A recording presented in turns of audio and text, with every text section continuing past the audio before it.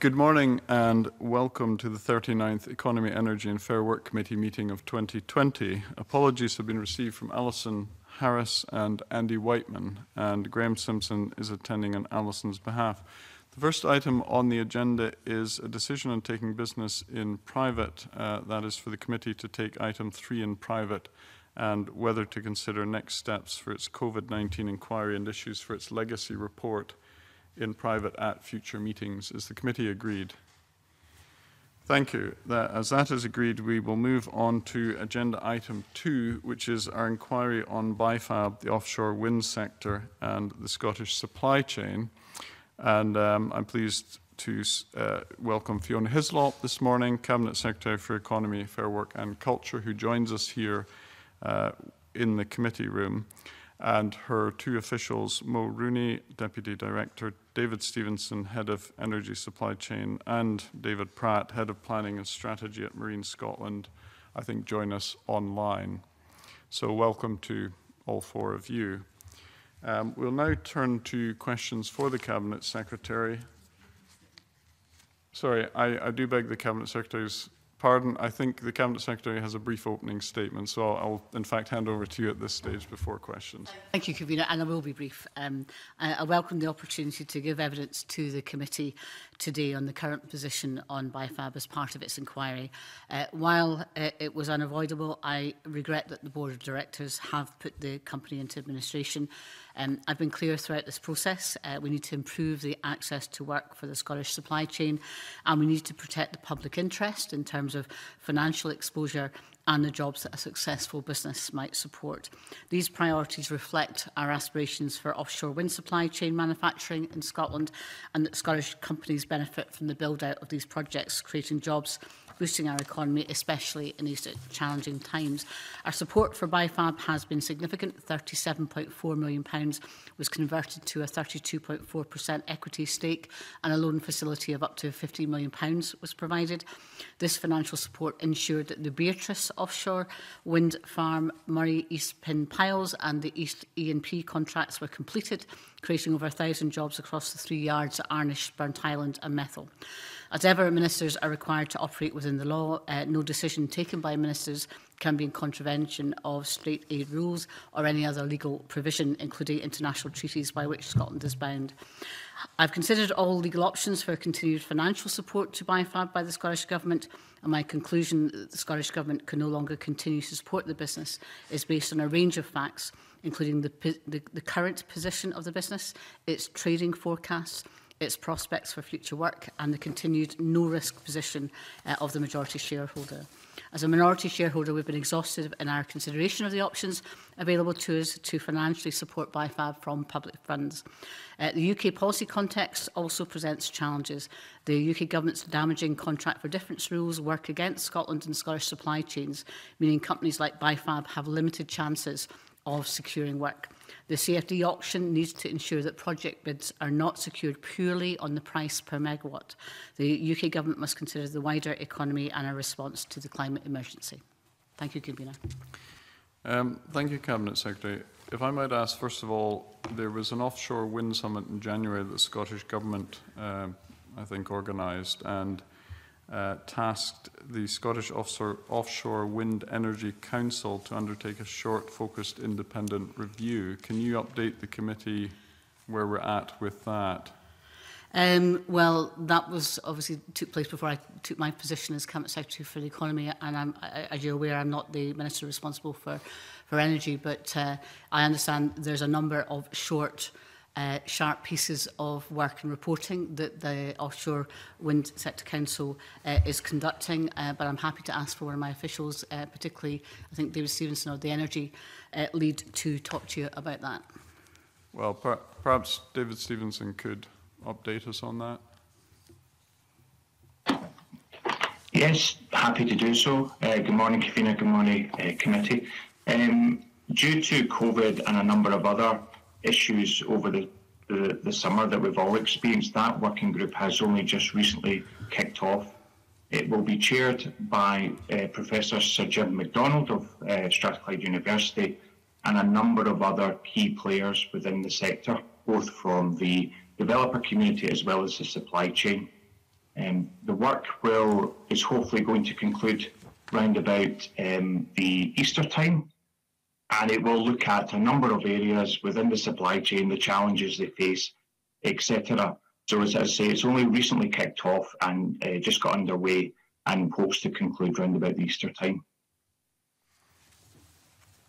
Well, I'm wondering perhaps if David Stevenson or the Cabinet Secretary may want to give us a bit more detail about the people in Scotland who are involved in offshore wind supply chain, who these people are, what are the firms, what are their particular specialisms, how are they going to be brought in to future projects or encouraged into them? So obviously there are a number of companies operating in Scotland in this area, particularly in developer supply. We think there's about over 600. In terms of expertise, you've got development and project management, you've got wind turbines, you've got installation, commissioning, all those different areas. So the range is there. I think Professor Jim McDonald is an appropriate person to chair this. My understanding is that they're going to look at specific areas of work, and as was indicated there, report back in March, or March, Easter time, around that period. And Cabinet Secretary, can you tell us what role Scottish Enterprise may have in all of this, and why that perhaps hasn't appeared to help in the BIFAB situation or previously? Well, Scottish Enterprise has helped. In fact, they've invested in terms of the over 2 million working with Fife Council to improve the state of the yard, particularly in some of the ground covering in terms of concreting. The other areas that they would provide would be expertise in offshore wind in terms of support. There's supply chain meetings, there's Meet the Buyer events. They would also look at diversification support programmes. So there's a number of things that they'd be involved in. So, for example, if you take the 62 million pounds investment in the Energy Transition Fund that I announced in July, Scottish Enterprise are heavily involved in that, and that's looking, for example, at renewables and the transition for many companies in the northeast, and looking at that area. Obviously, part of that was looking at hydrogen as well. So SE are involved in a number of areas in terms of looking at supply chain development, in terms of the general energy transition. And in terms of the issue around BIFAB, they have been obviously active and interested in looking to support the company, particularly in bearing in mind who might be interested in taking on the yard, and in terms of the company.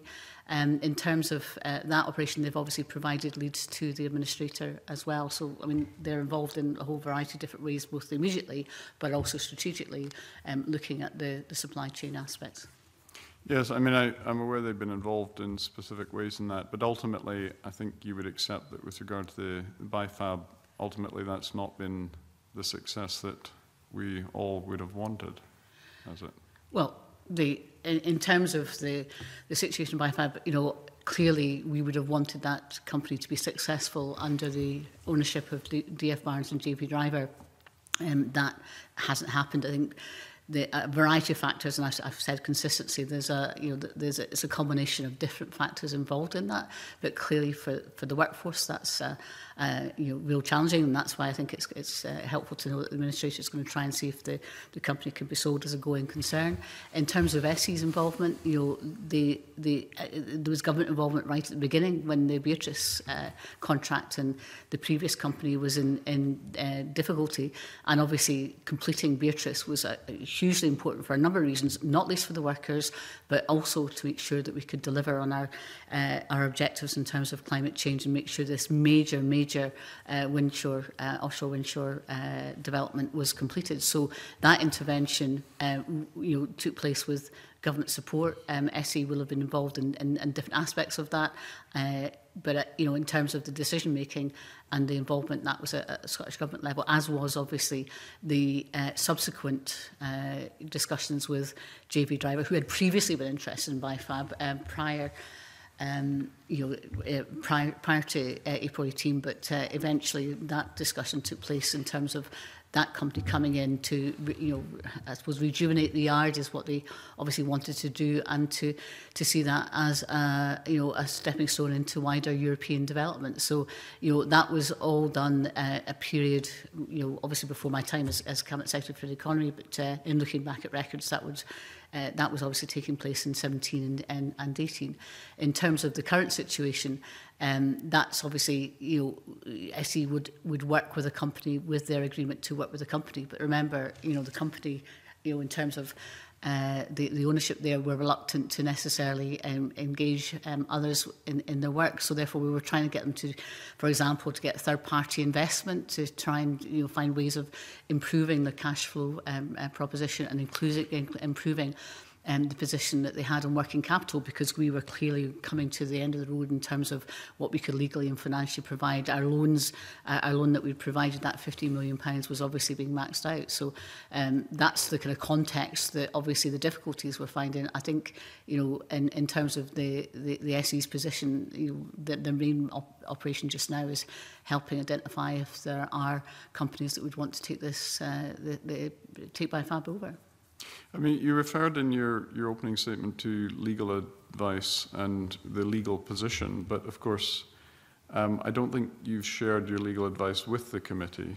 And of course, legal advice can vary. I mean, different lawyers take different views of different things, and a witness told us that you had said that to her that the French have more vociferous lawyers. So the law and legal advice is not a black and white thing, it's not this or that. Indeed, that's why we have appeal courts, because even judges can differ and take different views on things. So if the committee cannot see the legal advice received, then how is the committee to be satisfied that the position is in law as you've said to the committee it is?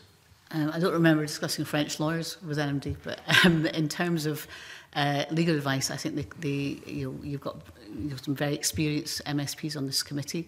They'll be familiar with the Scottish Government's position that although we can identify that there is legal advice, we don't share that legal advice, or indeed the source of that legal advice. That's not something that's unusual to the Scottish Government, or indeed this Scottish Government. It was the same position that was taken by the Labour Liberal Democrat executive previously, and indeed the UK Government and indeed other governments. So in terms of that, I can understand that there may be different legal opinions taken on the information that people have available, but it's quite clearly the case that the advice that we've been given certainly would indicate that we would not be able to operate on a legal basis financially in terms of providing more support to the company, which included obviously the assurance. But it's not just that as well. Obviously, in terms of our investment, we had provided the working capital for that company over the period of its operation under its new ownership. And I think anybody would recognise that they would expect a majority shareholder to provide both investment and indeed working capital, and to ensure the cash flow position of that company. It's not the responsibility of the minority shareholder to do that. So we'd provided loans to help the company. We'd provided support. Sorry, forgive me, Cabinet Secretary. My question is, I understand the parameters that you've set out in response on the legal advice question. How is this committee to be satisfied that the legal advice on which, as you say, the Scottish Government has based its approach and decision-making is correct, given, as I said, legal advice can vary? Well, the same way that every committee in this Parliament for 20 years has had to accept that when the Scottish Government, or indeed the previous Scottish Executive, relays that the legal advice that they've received means that they can no longer do something in relation to state aid, would have to accept that that's the government's position. In terms of your own evidence, that's up to you to provide in terms of your own evidence. But what I can give you as evidence is our position. But I think it would be, and there's good reason for it, because you would have a situation where legal advice could not be provided to government in confidence, that all legal advice would be written and developed in such a way that it could be accessible by anyone at any time. And that's not a way that most governments operate. I understand your position on that. Yeah. But I suppose if I add the question, has the government taken a second opinion or other opinions from different lawyers on the issues in question to check the initial legal advice received? So again, I would refer to the fact that I can let you know that we have legal advice, but not the source of that legal advice. And that's well, I'm not asking for the source. I'm just asking if you've taken separate legal advice from the initial to double check the position. I could say we have absolutely thoroughly analysed the situation. I think the main issue, and it should be more obvious in this case and perhaps other cases where committees are looking for an indication, that the issue comes down to would a minority shareholder do what we had done in a similar situation? Would they have done something differently? And on the basis that state aid issues are fairly straightforward.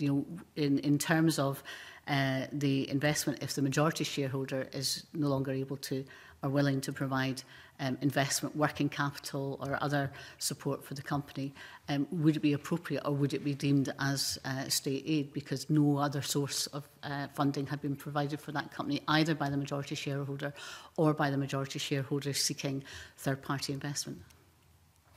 Right. A follow-up from Alex Rowley before we come to questions from Maurice Golden. A brief follow-up, please, Mr. Rowley. Cabinet Secretary, you mentioned about the contract for difference, and you have been having discussions with the UK Government. Have you put forward a Scottish Government view on contract for difference, and is there any progress being made with the UK Government, given that the contract for difference is going to impact going ahead on any other contracts we're likely to get? I think that's a key question. The issue of contract for difference is not new. It's been a difficulty for some time in terms of the provisions that were made, particularly to try and drive down the price of electricity. I think previously your Westminster colleague Ed Miliband had been keen to make sure that the contracts that were established for offshore wind would result in the price for the consumer going down. That's been something that's shared by subsequent UK Conservative governments, and that's been their position. My colleague Paul Wheelhouse has pressed the UK Government on contract for difference changes for some time. In terms of progress on that, I think it's positive that the UK Government has now, just in the last few weeks, embarked on a consultation on changes for contract for difference. Part of that should be, one, the ambitions of the percentage, and that's what they can do that we would have more difficulties with under our powers, but what they can do under contract for difference to try and make sure they can set certain targets in terms of what they would want to achieve, and to ensure that that's demonstrated and can be enforced as part of the contract for difference proposals. It's why when people say, what about other countries, why can they do more? It's because their criteria for agreement for licences will have some kind of local protection within state aid aspects to allow that supply chain development, whereas because the imperative for the UK Government to date has been to drive the cost of electricity down, and that's it's a position they've taken. That means it's a race to the bottom. So everything comes about the contract price and tender, which is why you're seeing the likes of China and UAE, which with labour constraints that we would not want to see happen in here, but they can obviously have much cheaper labour in terms of their provision, and that's a problem. I do think though globally rethinking supply chains will be an issue, and quality of product is an issue that has to be addressed as well, but I think there can be far more done collectively across the UK to improve the situation, and so therefore the contract for difference is out to consultation I think to the 18th of January. And we'll make sure and share. I'll ask my colleagues from the Energy Department to share with you what's been saying up to date about improvements to contract for difference, and also what we'll be putting to the UK Government as part of that as well. But I will be impressing in the work that my officials are doing with the UK Government in relation to improving one, trying to support the BIFAB situation and how we can support it in terms of investment through the administration process for MD coming in if there's opportunities there, but also in terms of the future supply chain to make sure the contract for difference can be affected. The problem we've got is we've got, also, I suppose, legacy licences, and the ones that we're seeing just now, whether it's Seagreen or indeed LNG are all subject to the historic contract for difference positions, because obviously the time lag, and I'm not sure, I mean, this again, it's not my area of expertise, I do business support in the economy, but on the energy side, as you'll know, the time lag, in terms of setting the licences and then the contracts being awarded, there's a time lag on that. So it's important that the sooner those changes can be made, they'll help improve, for example, the Scotland, potentially subsequent Scotland leases, but also other supply chain issues. But I think that's a major issue, and I've obviously followed the evidence to your committee, and you've heard from the industry, you've heard from JB Driver themselves, and you've heard from unions, and you've heard from me that this is key. We need to get that changed. The good news is the UK government's acknowledged that, they've embarked on that consultation, and we can try and influence that. And I think in terms of the timing of, I'm not sure the timing of the committee's report, but you could be influential in influencing that as well. Right, thank you. Maurice Golden. Thank you, Convener. Cabinet Secretary, you've just touched on this regarding particularly the downturn in oil and gas, and our net zero targets is going to mean diversification of the supply chain is increasingly more important. Just wondered what research the Scottish Government may have done around how other European countries are supporting their indigenous supply chains. So again, not necessarily an area I can touch on. I might bring in my officials if they've got something they want to contribute to that. But clearly, one of the differences we are aware of is that business about licensing and what you can put in, and what is your driver. Is it cheap electricity, or is it an imperative on the supply chain? I think that dial is shifting from the UK government, which is welcome, and that's what we can see in different other areas.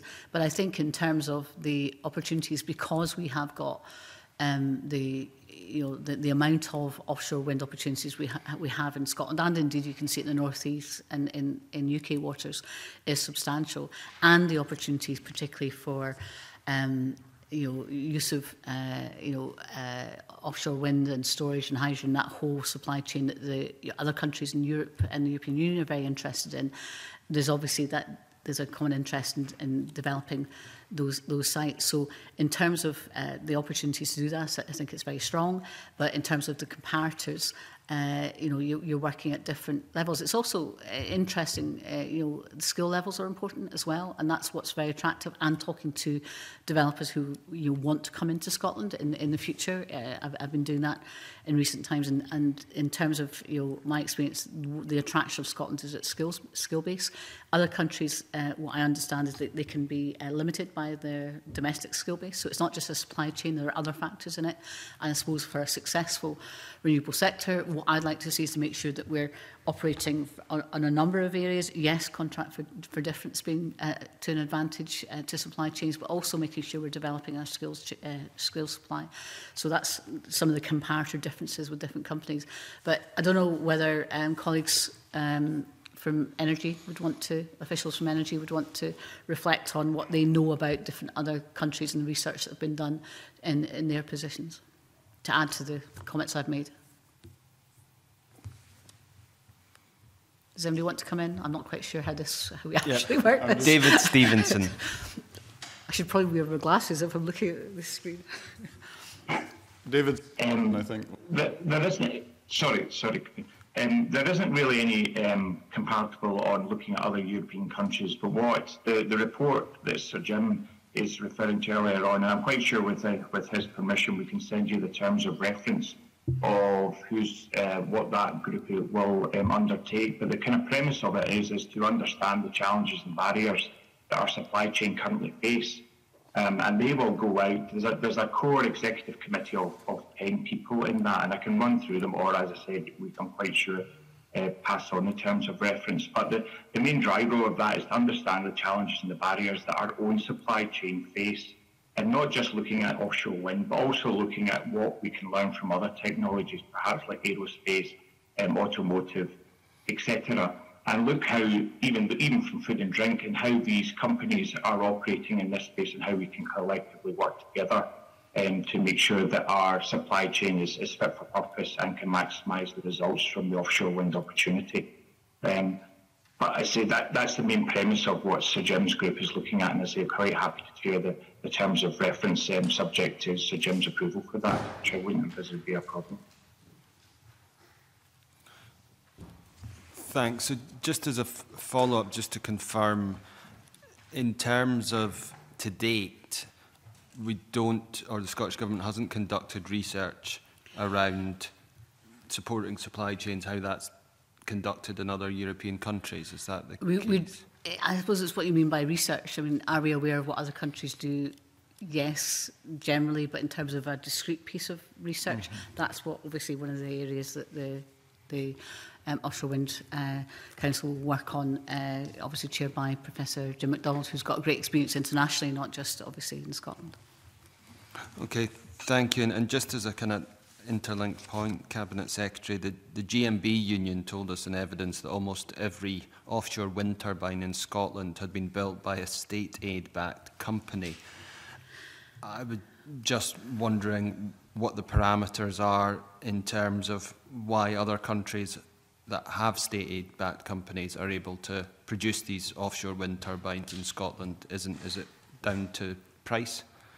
That would be a strategic decision to take stakes or indeed have nationalised energy companies. So if you look at the success of Norway, for example, or even some of the French companies, you'll see that actually that's a strategic decision by the company to take ownership in an energy company. Now, obviously, there's a balance that this committee will be aware of between reserved and devolved areas in terms of intervention and indeed the quantum you would need to take a majority stake in a major energy company. But I'm not sure that in terms of nationalisation of energy companies, that's something that either this UK government or indeed previous UK government of other political persuasions have done. That's the difference, and that I think is probably quite fundamental in terms of looking about how other countries have managed to exploit their energy resources. Norway is quite clear in terms of what they've done over decades in terms of that form of more strategic positioning and ownership. And obviously you can see that in France in particular. But that's the sort of thing that in terms of looking what other companies can do. And that ensures that they can then, probably in terms of their issues, look at the supply chain aspects and what they can do to support. Now, to be fair to the non-state aid-owned energy companies that we have in this country, and SSE is a good example where they have clearly in different areas, and we've seen that in different contracts, tried to support domestic supply chains when they can do that. But obviously, they're accountable to their shareholders, and if you've got private shareholders looking for returns on their shares, then that's who they're answerable to. They're not answerable to the government, and especially if they've got a contract for difference, it doesn't mean that they have to do that, and in fact incentivises them to do something different, which is actually to give work elsewhere. And to be fair to SSE, we were very clear to them that we would want to see that contract go, the Seagreen contract, or even the carved out area for Seagreen. We wanted to ensure that they could try and provide some work for Biofab if they could. Now, if they could have done on a price basis, they would have done. But actually, when we pressed them again, the price quantum increased. So that's the difference between private it's kind of fairly obvious between the interest there.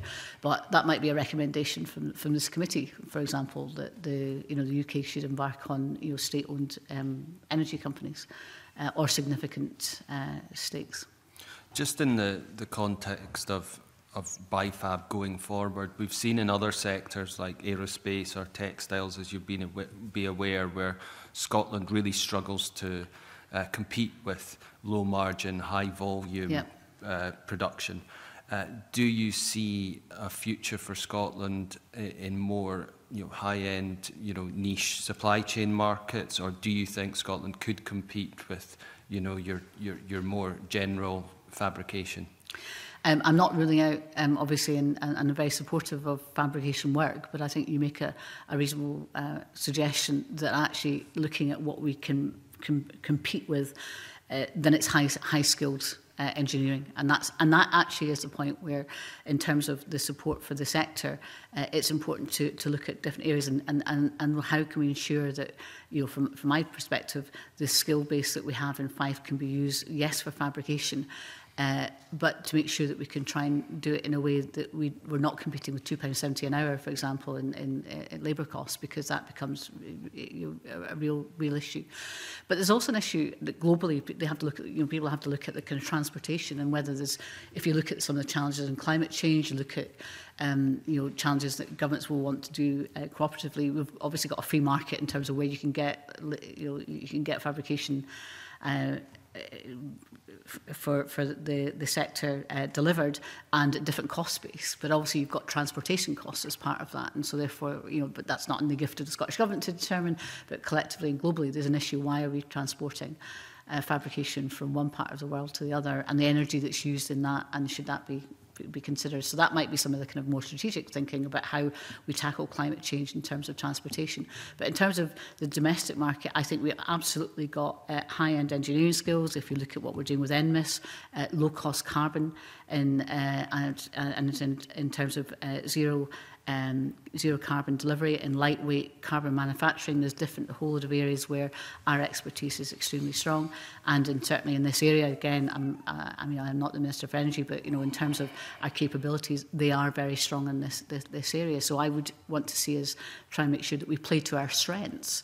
And that's what I would hope, and that's why we want to work with the administrators, particularly with BIFAB, to make sure that we're playing to our strengths in terms of attracting a company in to take on that site that sees the potential for a growing domestic supply chain with a contract for difference that is altered to make sure there's an incentive in that.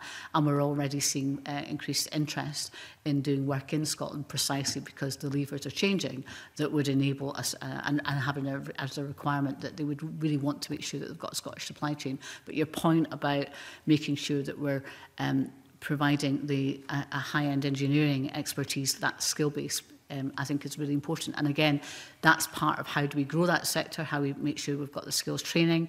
And I'm not sure how much I can say, but obviously we've got the climate change plan convener being published. I think there's a statement this week, although I'm losing track of the timetable for when things are happening, so I don't want to preempt anything. But the skills aspect of that is really important as well. So there's going to be obviously accompanying support on skills, and that's what we need to make sure that we've got the high-end continuing and the volume of people being trained in that area. So I apologise to the presiding officer if I've preempted or said anything I probably shouldn't have done. Very brief supplementary, and thank you, Cabinet Secretary, for whetting my appetite about the climate change statement. Just on transportation costs, when I worked for Zero Waste Scotland, and I refer members to my register of interests, I was speaking to a company in Montrose who said it was cheaper for them to ship via container to China than it was for them to transport their steel pilings via lorry to Glasgow. I'm not necessarily asking for a reply specifically on that just now, but has there been any research done on the transportation costs? Because this could obviously be relevant for BIFAB, even if you could write to the committee if you don't have the answer. I'll follow up with and ask our transport and energy colleagues to identify that. But to me, in a global context, I think that is an issue. And if you have got a global sense of where is the energy being used, we're obviously providing and sourcing renewable energy. But if the energy costs are expensive, ship containments to China. But obviously the price, there's obviously perhaps it's the energy used as the expense, but again it's the cheap oil or whatever the kind of is being used in some of these sources. But I think that's some of the things that I think globally need to look at if we're really going to, as a planet, try and tackle some of these issues. So who knows where those debates might go as far as the climate change negotiations are. But I think it's worth looking at. I don't know the details, so I'll ask my officials to follow up with that. Thank you, Cabinet Secretary. Thank you, Convener. Thank you. Now, Colin Beattie, who joins us remotely. I can't see him. Thank you, Convener. Cabinet Secretary, now BIFAB is an administration, and I believe Deloitte have been appointed as the administrators. Can you provide a timeline of the events and the factors involved in that from the Scottish Government's perspective? So I'm just trying to think when you want the timeline from, but I mean, in terms of the issues from probably the summer when there was real concern that the Seagate contract would not be secured, Why is the Seagreen contract important? Because it would have provided a future pipeline of work, but also in terms of support the cash flow of the company. It was becoming quite clear that there was real issues around working capital, and I will repeat that the working capital for the company has been provided by the Scottish Government, and that included a 50 million loan during the spring period of 2020. So in August, we were clear to the majority shareholder, JB Driver, that we had concerns about securing this contract, that would have knock-on effects on LNG, and we were also concerned about the balances of the company in terms of its cash flow issues. So that had been evident for some time. We were reassured continually by JB Driver that they would be seeking alternative funding to help cover the cash flow constraints that the company had. That never came to fruition. And so therefore, we tried to explore with and we worked cooperatively with JB Driver, looking at all the different options of what would be required. They at one point suggested that they could transfer their shares to the Scottish Government and the Scottish Government take over the company. That would not have allowed us to provide a state aid compliant additional funding for the company, either in assurances or indeed working capital. We looked at a number of different scenarios to try and help secure particularly the LNG contract, because that obviously would make considerable difference to the immediate issue, particularly for the workforce and providing their activity. When it became clear that the cash flow issue was becoming pretty, very perilous, and there was no prospect of work and a continued pipeline for the company, obviously they had to make their own decision about what they did as a board, clearly the board themselves took the decision to go into administration on the basis that they had the difficulties the company was in. And the administrators obviously were appointed, and I think that was announced yesterday, so that's now public. I was due to make a statement this afternoon to that effect in Parliament, but I think the timetable for Parliament has moved, so I think the statement is now tomorrow. Or I think the Bureau may consider that. So that's the issue. We have obviously made contact with the administrators, and we're trying to make sure that the administrators understand what would be the importance to secure the future, and what we would try and achieve, what we would think would be in the interest of both the workforce and we're working with STUC as well to ensure that those needs and the needs of the workforce are identified as part of what might be the solution going forward. And we're also working with SE and HIE, because obviously we've got to Arnish, Methil, Burn Island, and in terms of the individual yards, what might be the interest there, and obviously trying to work with the administrators to ensure that there are no redundancies. There are approximately 30 permanent staff. Obviously, there's many contractors involved with BIFAB, but we're working to ensure that there's no redundancies either. So we're trying to influence that to secure the best outcome for the yard, but also for the workforce and indeed the wider production supply chain. If that's what you're looking for, Mr. Beattie, that gives you, I think, a narrative. Cabinet Secretary, I was quite interested in one thing you said there, and please correct me if I picked you up wrong. My understanding from what you said is that Driver were going to be working at providing working capital. They were working to raise working capital. They told us that they would look to achieve additional funding for the company, but that was never realised. Then perhaps you can clarify something that we were told by DF Barnes, and I would ask if you agree with this, and I quote, "The final purchase discussions and agreements always envisaged that the Scottish Government would be the primary financier of the business as it recovered from the Beatrice project." Now, that doesn't seem to agree with what you were saying earlier, your understanding earlier. Perhaps you can say whether you agree with DF Barnes' statement there.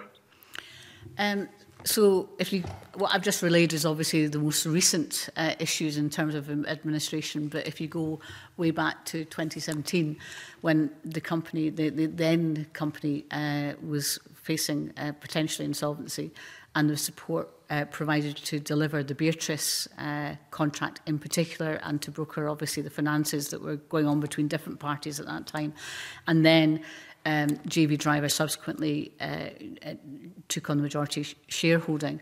The agreement at that time and the business plan, the pre-acquisition business plan, and again, I know the committee had asked for us to share that, that's not in our gift, that's for DF Barnes, was quite specific that they would provide capital in the term of assurances and also use their parenting bond guarantee, and that they would be providing financial support for the company. And I think anybody looking at it fairly straight from a business point of view, it would be highly unusual for the majority shareholder not to be the first port of call for one, insurances in this industry, but also in terms of the provision of working capital, particularly when the company was becoming, cash insolvent, which was obviously led it into administration. They had maxed out the funding that we provided. We, as part of the more recent loan that we provided, that was to help them to try and secure the Seagreen contract as well.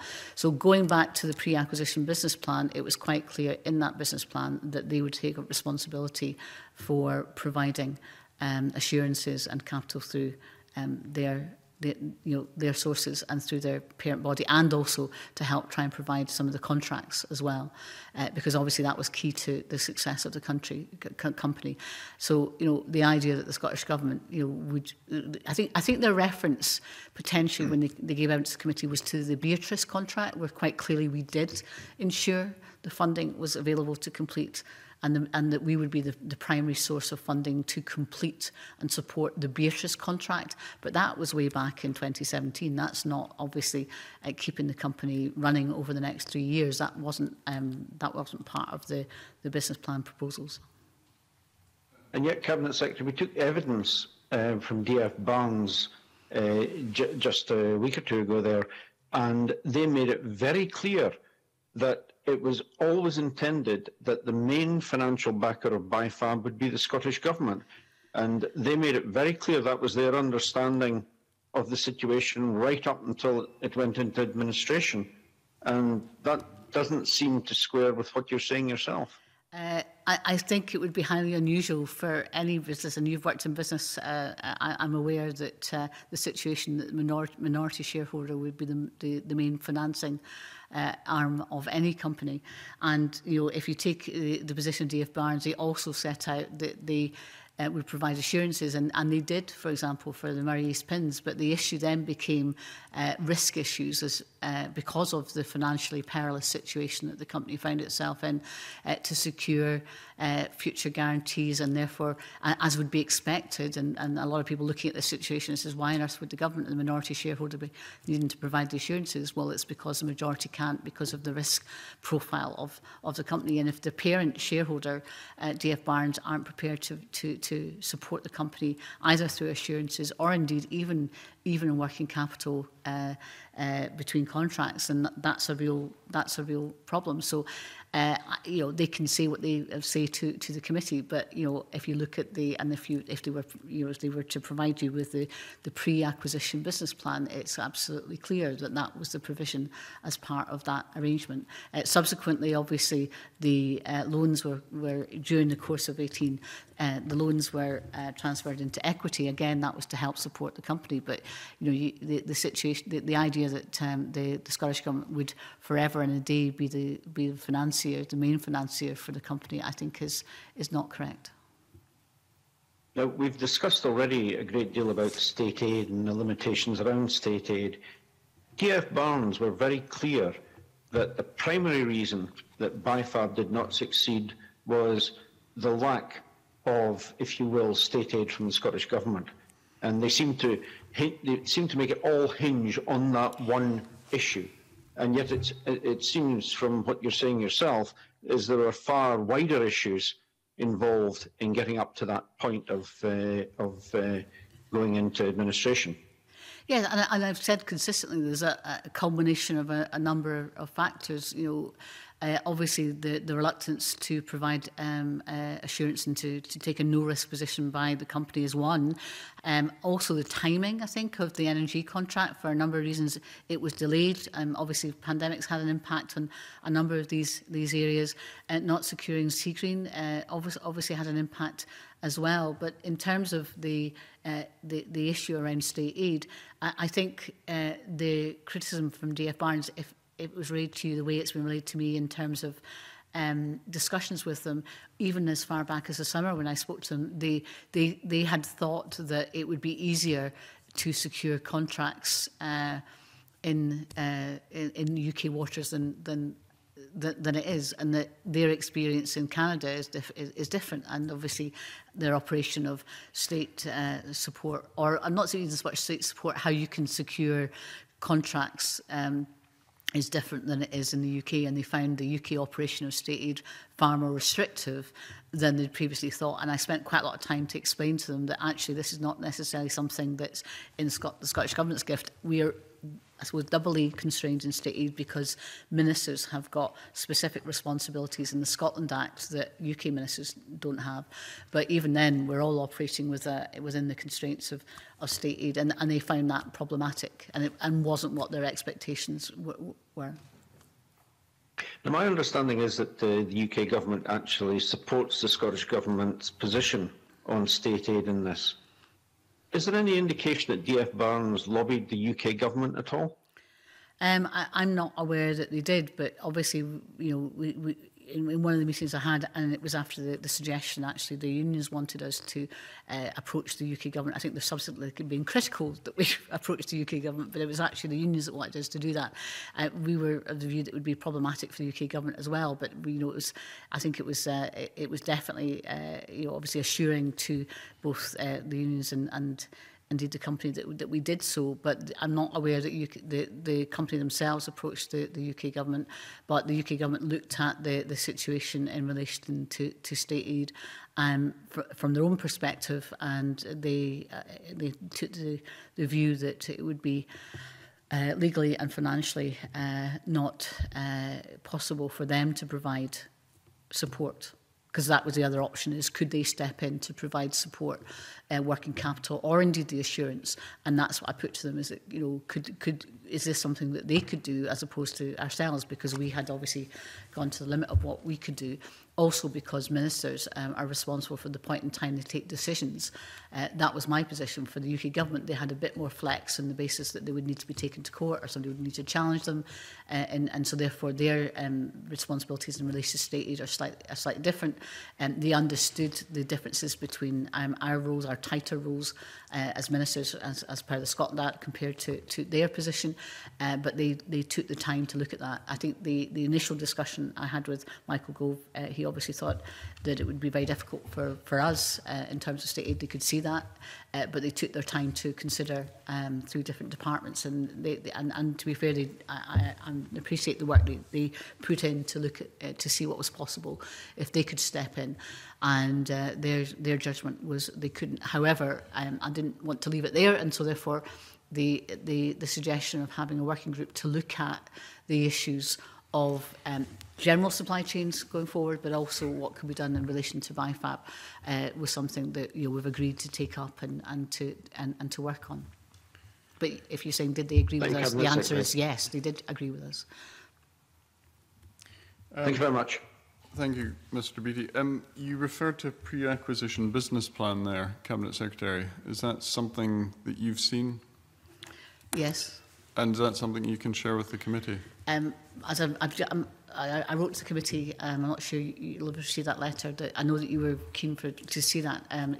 We have approached DF Barnes to get their agreement to release that. We haven't heard from them with an agreement for that to date. But I'm relaying what my knowledge is of that business plan. Right.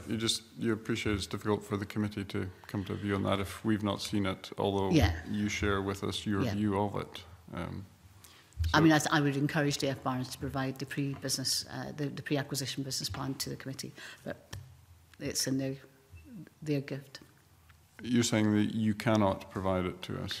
I think it would be inappropriate. Well, I think it would be inappropriate to do so. Remember, we have business relations with lots of different companies, and if they were to be aware that we were providing commercial confidence information to the Parliament that then would become public, that may affect relations that we would have with any company that we work with. We've got to operate with a degree of trust with any commercial company that we can work with.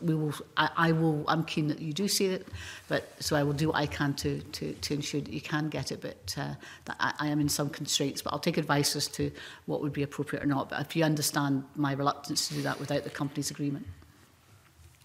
Right. I think Richard Lyle wanted to come in with a brief supplementary, and also Graham Simpson, I think, indicated, first of all, so perhaps Graham Simpson on a point raised, and then Richard Lyle before we move on to further questions, I think, from Graham Simpson. So Graham Simpson first, and then Richard Lyle. Thank you, Convener. Cabinet Secretary, when DF Barnes appeared before the committee, I tried to get an answer out of them as to how much they had invested in BIFAB, and they wouldn't answer the question, and no wonder, because the answer was £4, and for that £4 they got a 67% share of BIFAB. Now the Scottish Government put in 37 million and got a 32.4% stake. There's a big discrepancy there. Why is that? That would have been the agreements that would have made at the time for the company to run, particularly the Beatrice contract, to make sure that that was achievable. That was important for a number of different reasons. Clearly, the jobs in Fife, but also the delivery of that major wind farm was hugely important to the development of the whole sector. It was very symbolic that was achieved and delivered. In terms of the discussions about share ownership, the other option, which obviously could have happened but didn't happen at that time, was a state ownership of that company, and that was obviously something that the then ministers decided against. But how is it that the Scottish taxpayer can pay an average of £278 per share, and DF Barnes can pay £1 per share? We, the Scottish taxpayer, we get a minority stake in the company and not even a seat on the board, and this Canadian company, for £4, gets a majority of the company. What's going on? So the issue was to ensure that the yard was saved, that the jobs were supported, that the Beatrice contract was delivered, and ensuring that there was continuation of the operation of that company. An agreement for a takeover was required. Now, DF Barnes had previously been interested in BIFAB back in 2016. Unfortunately, that didn't take place at that time because of the untimely death of a senior manager in BIFAB at that time. By the time that they became involved in the view to take over the company, it would have been highly unlikely and extremely difficult for any company to take over the BIFAB because of the financial state that it was in. So that's why at that time, to deliver the Beatrice contract, we provided the loans, and they were subsequently drawn down as part of equity to provide the support. Now, what we understand and what the agreement was in terms of the pre-acquisition business plan, that what was the arrangement and the benefit to the taxpayer of bringing in DF Barnes was the continuation of the work, the assurances that they could provide to deliver and achieve major contracts, but also to ensure that the livelihoods of the many people that relied on BIFAB could be supported. So that is obviously what we invested in as part of our government support. That also helped deliver, and I've listed in my introductory remarks, the contracts that were so important as part of the development of offshore renewable energy, and I've relayed that. And so if you're saying should we have walked away and let the company fold, and if your position, Mr. Simpson, is that we should have just walked away and let the company fold, or we should have taken over in a state ownership, that's what would have been left if we hadn't done what we've done. So what we were bringing in was their expertise, their acumen, their knowledge of the market, what they could do and run the company. That they would be the board that could run the company.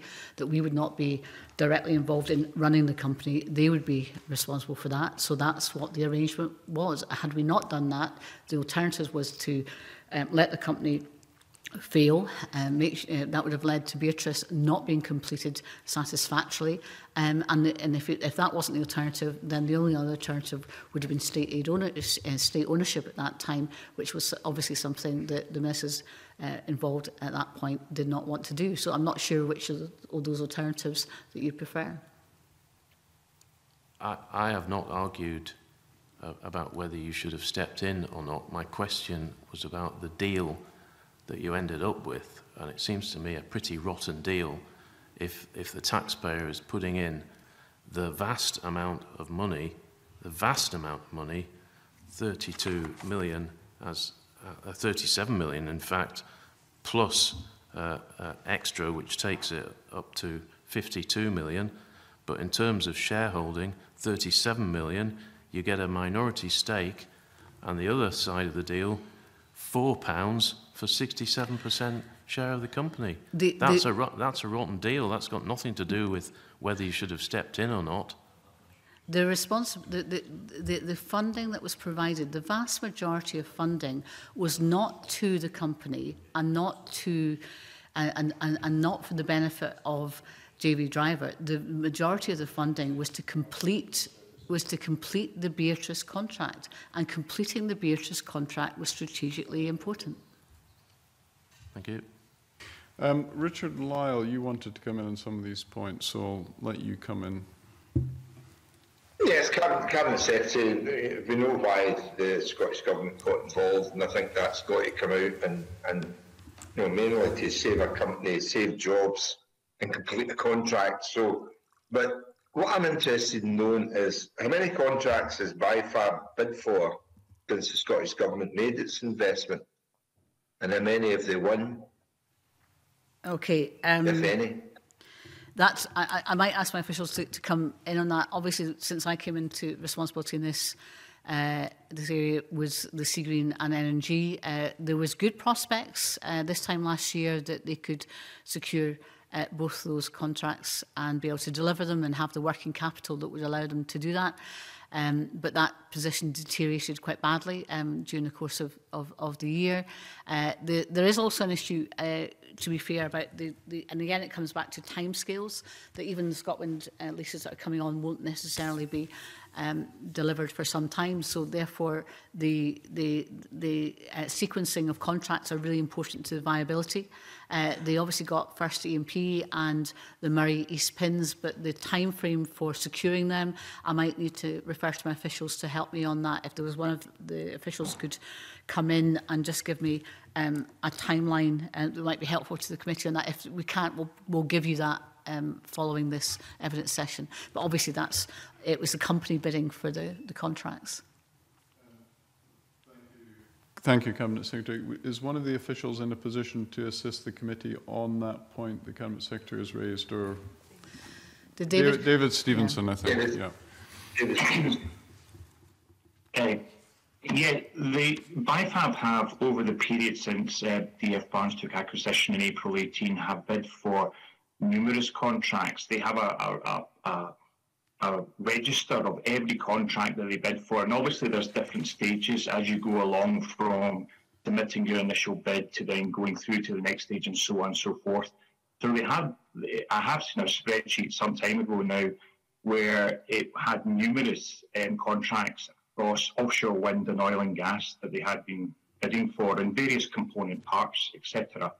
As the Cabinet Secretary alluded to, they were only successful in securing 2 of those contracts, which was the Murray East Pin Piles, which was in the latter half of 18 that they won that, and was undertaken over the course of 19 and concluded at the start of January last year, 19.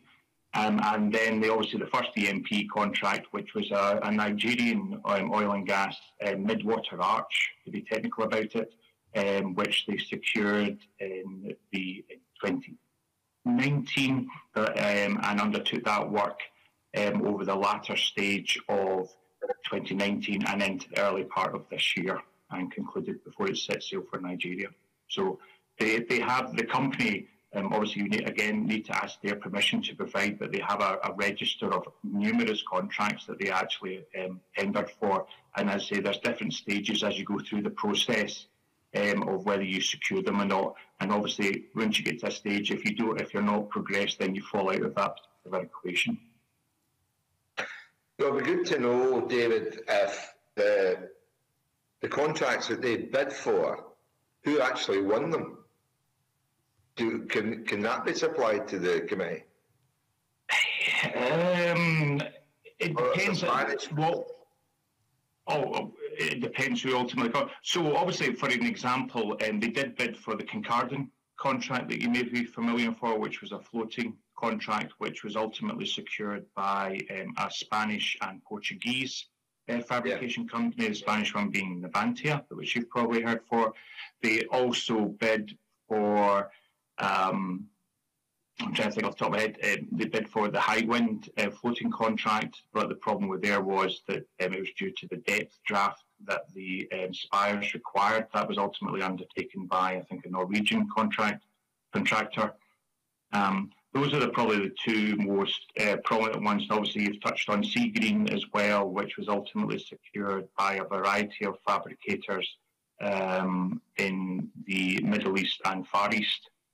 Those are probably the most prominent ones. But there's a myriad of contracts that they have tendered for in between that, but obviously have not been secured. But I don't have the information available of every single contract that they've tendered for and who was the ultimate beneficiary of it. Okay, that's fine. Thanks, Convener.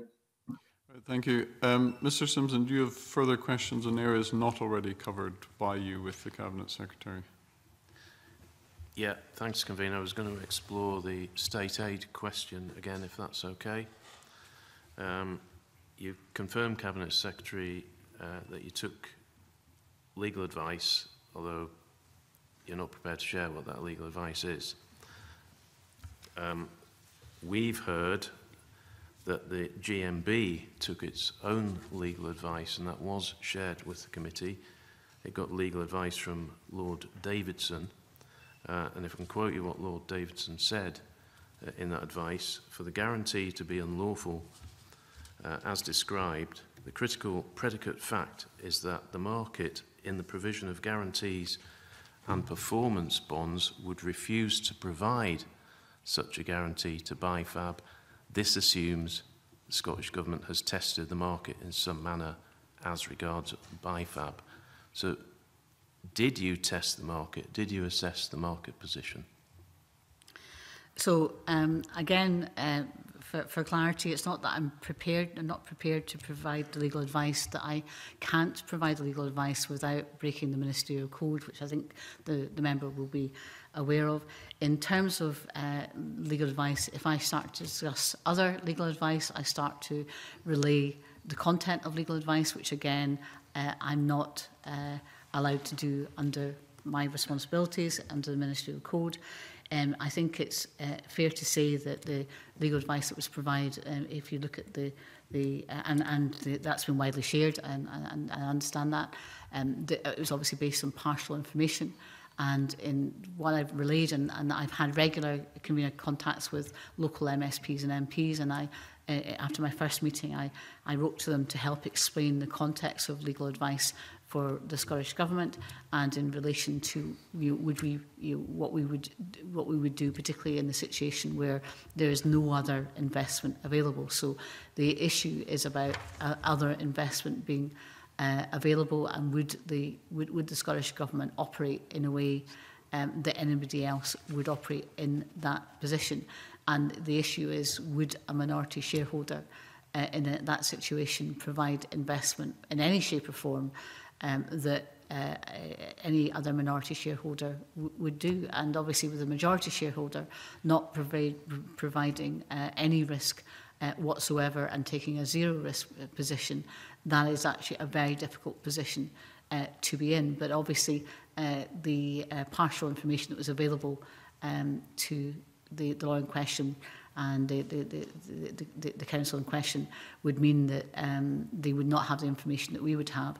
And if I can provide, obviously, an indication to the concerns we had, the cash, and I've said this consistently, the cash flow situation of the company was very difficult indeed. That would not have been information that would have been available to other people providing either commentary or indeed legal advice.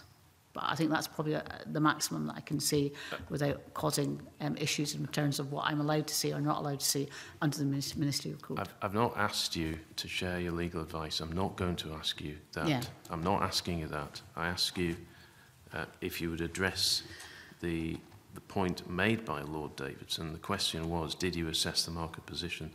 I take it from your answer, the answer to that is no. We look at lots of different issues in relation to state aid, is what I can tell you. Right. So Lord Davidson makes another point, which I'll put to you. I'll just quote what he says. It is perhaps remarkable that the decision by the Scottish Government to withdraw the guarantee based on the EU state aid regime took place when that regime will cease to apply to Scotland on the 31st of December 2020. Those are his words. If it had been so minded, the Scottish Government could have deferred the decision until after that date. So why didn't you just wait? I think you'll find that the company is in administration. The board have put the company in administration, and obviously issues around administration are multiple, but also reflect the cash position of a company at any point in time. And I've said consistently that the company was in a difficult position. That's not that's a date-sensitive position to the point on which the board makes that decision. Clearly, in relation to LNG, the assurance there was a point in time that a decision needed to be made because they made it just before the contract's given. And then the third point, which is probably the most apposite and the most important, we're sitting here today on the 15th of December, and we have no idea what the state aid and the level playing field arrangements will be of the UK, and it's due to leave in 17 days. The idea that any company can make any decisions relying on state aid position when we have no idea what it will be. It's not a case that there will be no state aid. The issue is what type of state aid rules there will be. And as of now, and certainly at the point in time that decisions had to be taken, nobody knew or would know what the state aid position would be. Had the UK government thought that there would be an opportunity for them to intervene in relation to state aid because of the changes that they were responsible for, and they know what they would like to put in place, they would be in the position that they could have provided state aid support in a legal and financial way at the point in time. The fact that they didn't do that, and that in my meetings with Michael Gove, he said that he didn't do that, and remember, he's heavily involved in exactly the areas that you're talking about, I think indicates that it would not have been appropriate to delay that decision until after January. But I think that's you have to make decisions at the point in time you're making them. You can't just do it on a wing and a prayer of what we may or may not be state rules in the future.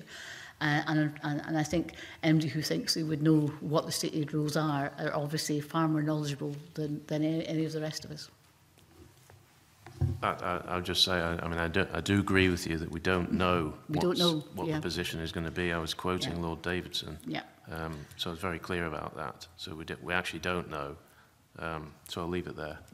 All right, thank you. And now the Deputy Convener who joined us remotely. Deputy Convener.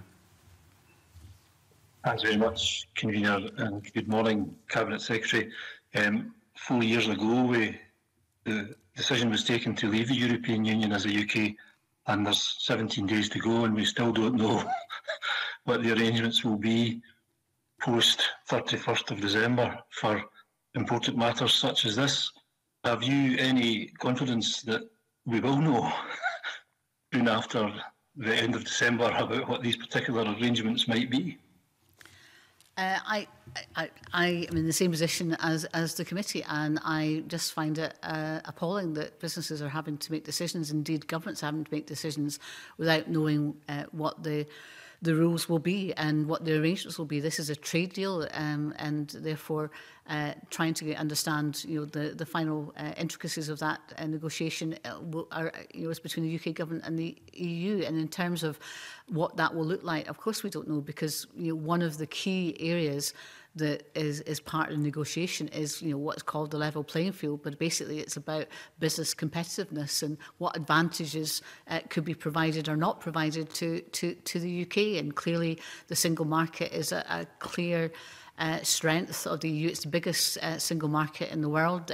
They're intent on protecting that single market, but they're also, as part of the access to that single market, want to ensure that there aren't advantages given to the UK that could undercut EU companies in a way that would be anti-competitive. But, I think it's absolutely remarkable that we're sitting here days before EU exit and have no idea what operation state aid would be. I think some commentary seems to imply there'll be no state aid rules whatsoever, and I think you'd find even under the WTO provision, anti-competitiveness is something. In fact, it's is in many ways more open if we end up on no deal on a WTO for companies to intervene legally to prevent anti-competitive practice, and state aid can be seen by many in other parts of the world as anti-competitive. So that's the context that we're in. But I think that's a more general point about the difficulties of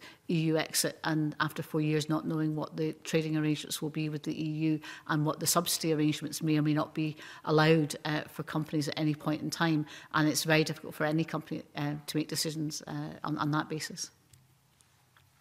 I mean, you've made your position quite clear in terms of state aid. It's often held up as the bogeyman and the straw that breaks the camel's back. But your letter to us, Cabinet Secretary, on the 8th of December seems to tell us quite clearly that an assurance package was possible prior to your determination that the company's performance and prospects and so on and so forth had deteriorated. So could you just clarify that? So the state aid, further state aid assistance may have been possible had the company's performance, investment plans and so on and so forth been adequate to allow that to continue. Is that what we're saying here? Yes, I mean the decision was one that we were legally prohibited from continuing to provide financial support to the company. We were prepared to provide financial support. So this was not a financial decision, it was a legal decision. Mm-hmm. But the position changed, though, principally because of the performance position of the company, though. I think your letter says here, I'll read it exactly. However, subsequent deterioration in the performance of the company, coupled with the loss of the Seagreen contract, meant it was no longer possible to provide an assurance package in a way that was state aid compliant, but it had been prior to these circumstances developing. Had the company been in a better financial position, had the company had a future pipeline of work, had it been the type of company that MD would invest in and be prepared to invest in, that would have provided a different set of circumstances that would have allowed us to support the company. We made it clear continuously to JB Driver that they had to make sure that the company was supported in a financial way to ensure, and also to ensure that they were in a position to have future trading.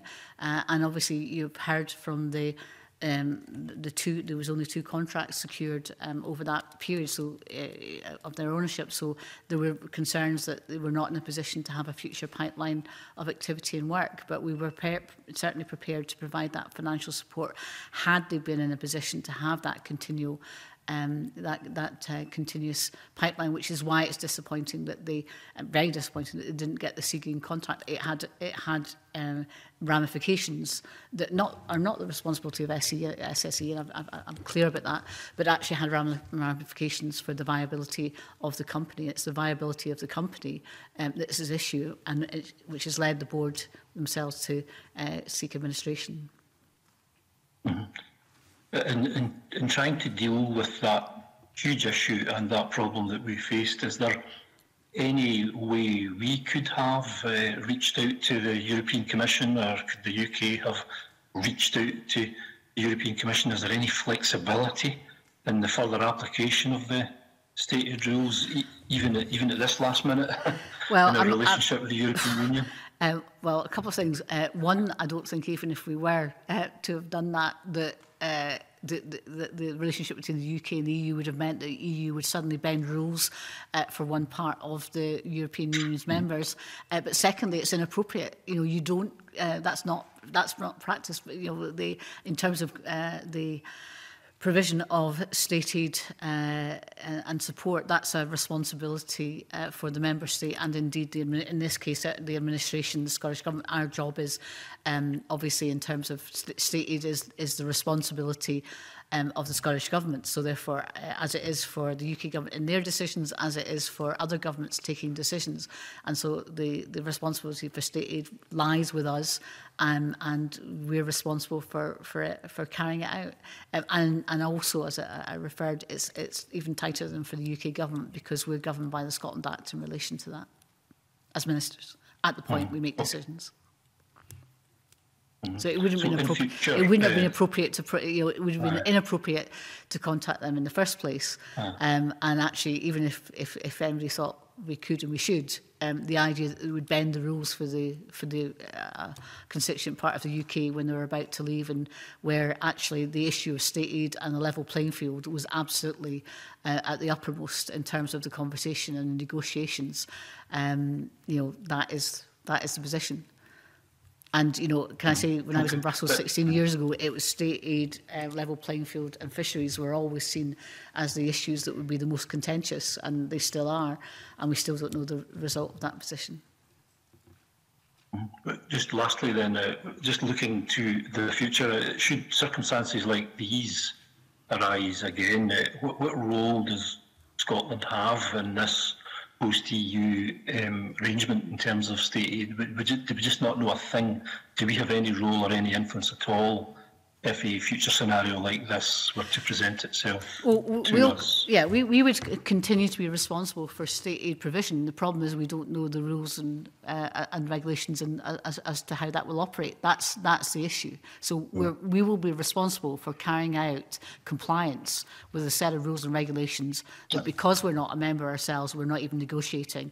And secondly, we have no idea what the negotiations will deliver. We don't even know if there will be an arrangements or not. And I think the idea that people think that all of a sudden in January there'll be no state aid or no competition rules whatsoever, I think is misguided. Okay. Thanks very much for that, Cabinet Secretary. Back to you, Convener. Thank you. Thank you, Deputy Convener. And now questions from Richard Lyle on areas that you've not already covered, Richard? Yeah, and I think there's got to be actually some comments also. Cabinet Secretary, it's very frustrating. We've played by the rules and it's cost us. Other countries don't seem to play by the rules. They actually bend them and they just ignore them.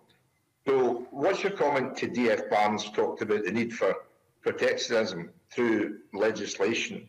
Can you explain why this isn't an option for Scotland? Well, I've just answered the question that we have responsibility for, obviously, delivering and administering the state aid situation and complying with that within the context of the market that obviously we operate in within the EU. And in terms of that challenge, it can come in different countries in different ways.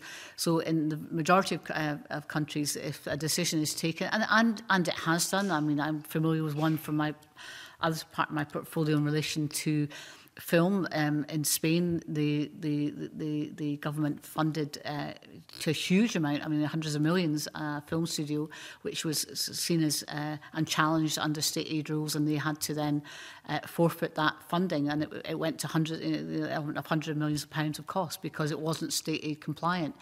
That obviously is the example where somebody takes you to court or you challenge or makes a challenge to the EU under anti-competitiveness. In terms of the responsibilities here, not only obviously is that an issue in terms of any challenge of anti-competitiveness and obviously challenge on state aid, but also, as I've referred to, under the Scotland Act, governments and ministers have a responsibility at the point in time that they're making decisions to be compliant with international treaties and arrangements and international law, of which state aid is one aspect, which means that instead of even waiting for somebody to then challenge you at a later day, and they may or may not challenge you, we have a responsibility at the point in time that we take decisions. The UK government's responsibilities are such that they could be challenged at a later date in court or challenged in the current arrangements with the EU. So that's how, I suppose, in practice it's been operating to date. Obviously, there are issues of how it might work in the future. So therefore, the point you're making, however, in terms of protectionism or what DF Barnes would have sought as protectionism is probably more in line with trying to ensure that there's supply chain elements within any contract and for leasing.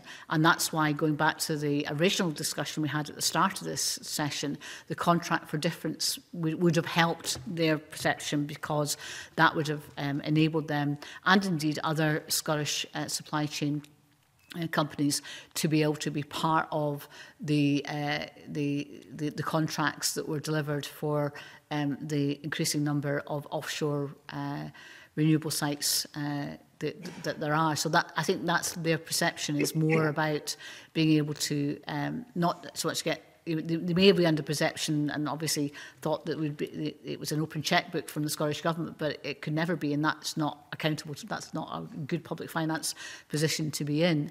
But I think their indication is as much about protectionism that can be secured elsewhere, where governments can dictate that there is X amount of supply chain as part of the contract.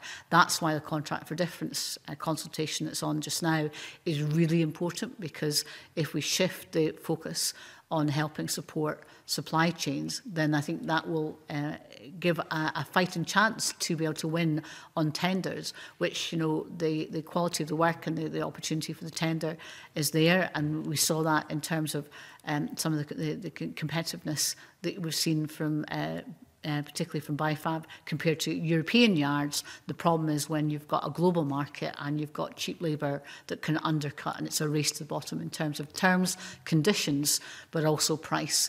And, you know, I'm not prepared, and I don't think in Scotland we are prepared to cut workers' rights in regard to that. Can I also add, in terms of that relation to the EU discussions and negotiations just now, and it's one of the areas that I discussed with the EU Commissioner just recently, is they have got particular issues around what we would term in terms of fair work and also in terms of workers' rights. And obviously one of the other ways that the UK may, and I hope they don't, and they don't do this, is undercut wages and conditions and drive down wages and conditions in Scotland and the rest of the UK as part of that liberation and freedom that they're seeking as part of the EU negotiations, and that would be problematic, and it's something I think we should resist. But that's a danger in terms of what can be done in terms of after January. We don't know what the situation will be, but that would be very dangerous indeed. Now, I just don't think, even on the protecting the wages and conditions that we have,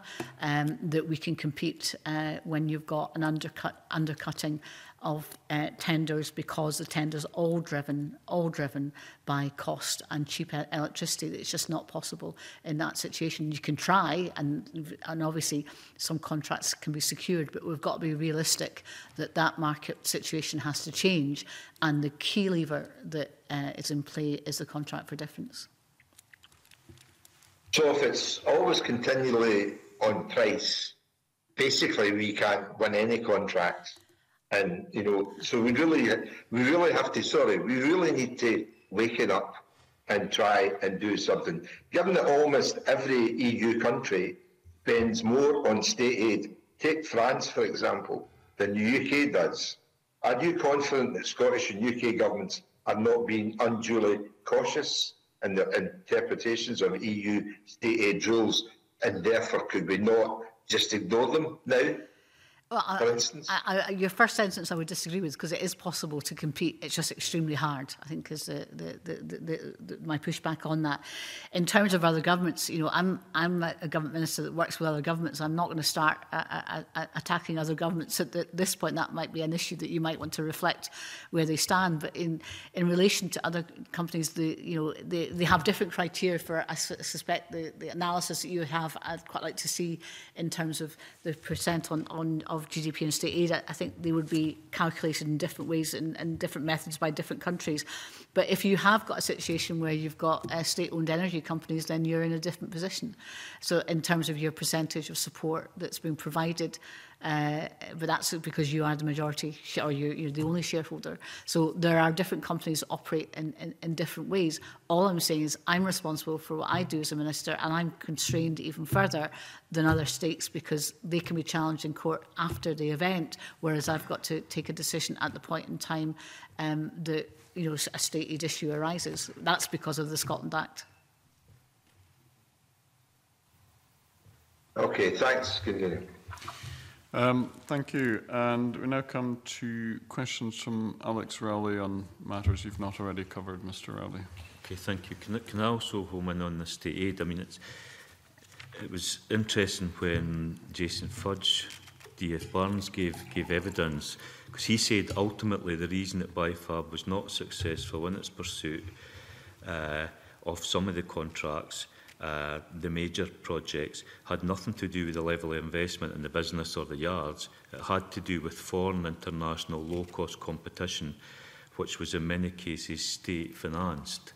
The single largest factor that led to the situation we currently face in BIFAB. So you can understand that many workers and trade unions feel that there is not a level playing field, as Richard Lello has said. But I noticed in evidence for a previous session, the 24th of November, Jim Smith of SSE, he said that he estimated that there is a difference of at least 10% prices in Europe and those in the Far East. Yeah. Now, I think we've had some evidence that say it's even higher than that. So then that led one of the other witnesses to say no European country could compete with the Middle East. Yet, in terms of state aid, etc., they are, because we heard for the GMB, for Hazel Nolan, who says that France is a country that has historically been over-reliant on nuclear and has come to the renewables industry for offshore quite late, yet it has made clear that companies that want to win contracts to produce offshore wind in France need to build in France. So, all that evidence would suggest that other European countries are up against the same competition as we are in terms of the Middle East, that in the Middle East it's about low wages, they are providing state aid and state support, yet the contracts for Scottish renewables has all been going, or a lot of them has been going to the Middle East. How does that add up? So I think quite often when people think about state aid, they think about the domestic situation in Scotland or indeed the European situation, as in the legislative framework of state aid, but state aid is just government supporting particular industries. And you're right, that in places like China and indeed the UAE, the Far East, that state aid comes in different shapes and guises, and these companies can be supported from a state, and the state provides financial support for those companies to give them an advantage. So that's the context. It's not just about what's happening within the UK or the EU, it's wider. I think that's correct to give that perspective, which means there's a price differential, which you've obviously had different evidence of as well. So the issue in France is that they will not be operating under the same rules under contract for difference as the UK. So France can and should be doing what I think the UK should do under its contract for difference.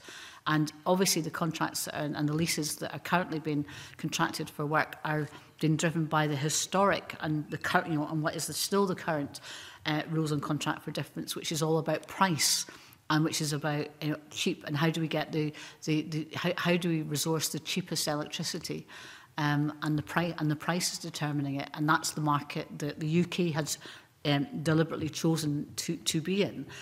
That is not a position that the French are taking. The French are obviously taking a different position where they want to put a premium on French companies getting more in the terms of the supply chain. So if the UK was to change their licensing requirements to be similar to the French, then at least they'd be able to compete on the basis with the French. But that does not, as we said, then preclude under whatever terms challenges in terms of competing with low wages and there's terrible working conditions that many workers are working in other parts of the world.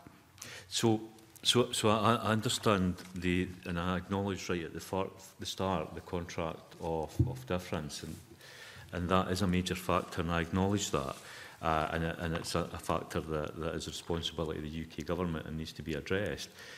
But if these contracts from the Middle East are at least 10%, and I do think that it's much higher than that, yet other European countries are able to use the same state aid rules that we're losing out to these Middle East companies on, and they're not breaking state aid, but we are, because it's not about, we're not losing contracts to other European countries.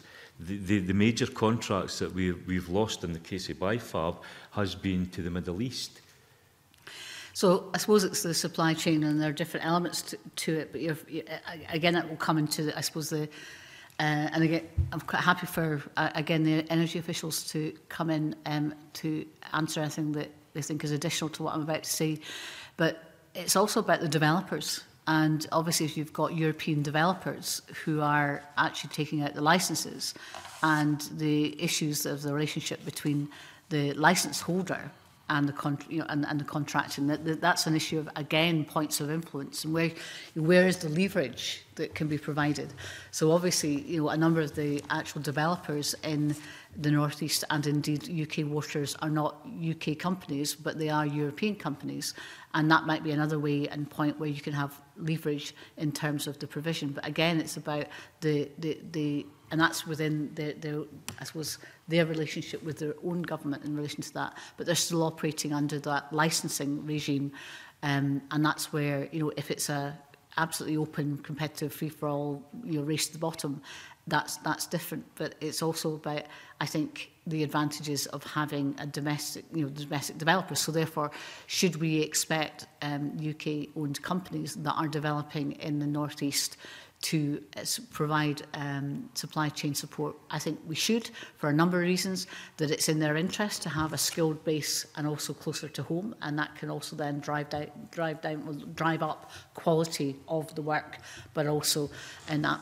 certainty of supply chains, especially bearing in mind what we've just gone through in the pandemic and the interruption which we saw, and has had consequences not least for some of the issues we're facing just now. So actually, a resilience in the supply chain is going to be important for those developers, and therefore it's in their interests.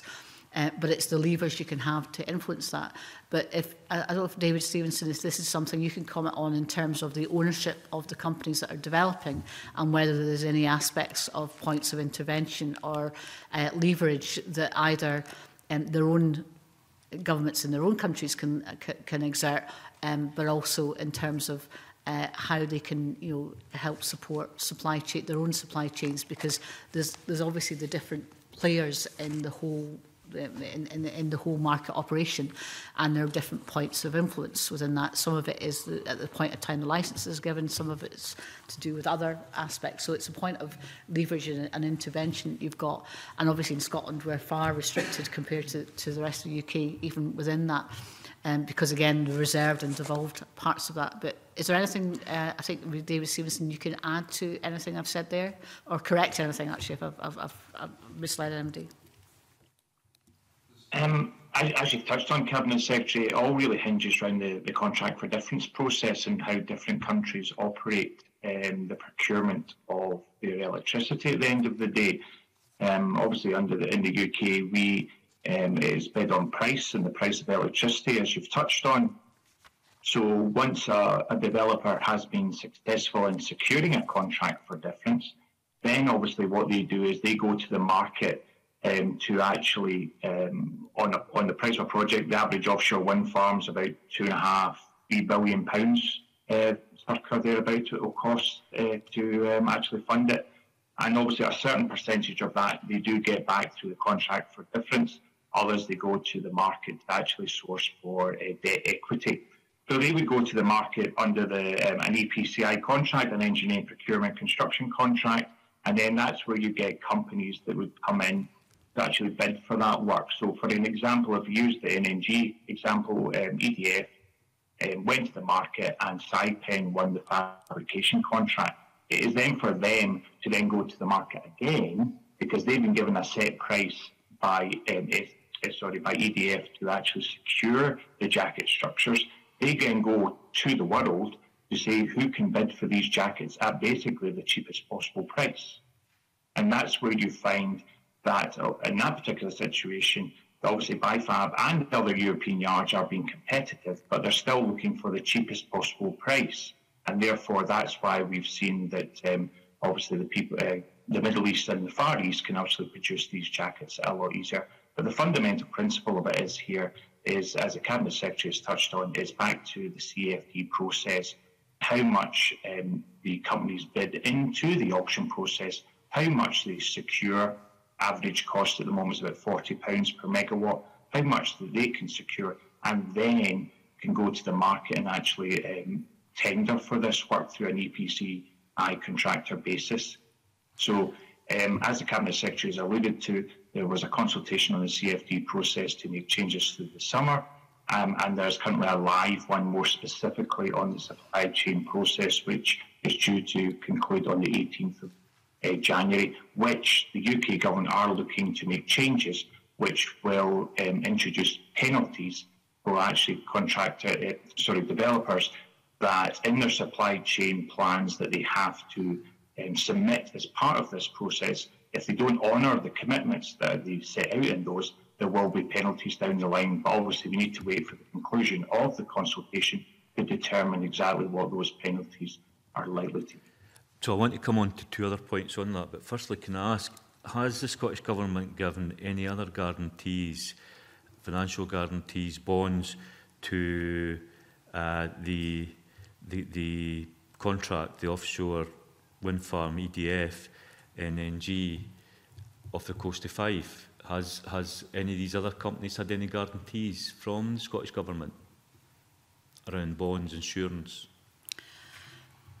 I'm not quite clear what you're asking in terms of in terms of the assurances. The NNG is massive, of which with some discussion and support from a number of parties, EDF were prepared to persuade Saipem to carve out only 8. It wasn't all of them by any means, because it's far, far bigger.